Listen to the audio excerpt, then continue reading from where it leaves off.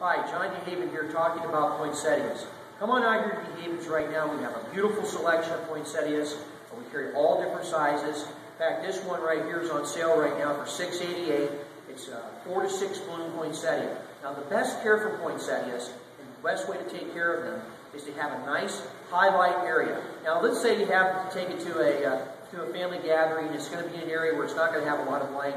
I don't think a problem with that for an evening or two. But try to get them out to an area where you're going to have more light long term. That way they do well for you. The other thing is poinsettias during the day, like 65 to 70 degrees, no colder than 60 degrees at night. So you want to keep them away from real drafty areas. The other thing is don't overlove your poinsettias. What I mean by that is watering. So if you pick this poinsettia up and it's a little bit heavy, that means it's watered well. An easy way to take care of poinsettias is to buy some ice cubes, or take them right out of the refrigerator, put them right into the pot. When those melt, then it's time to put more ice cubes in.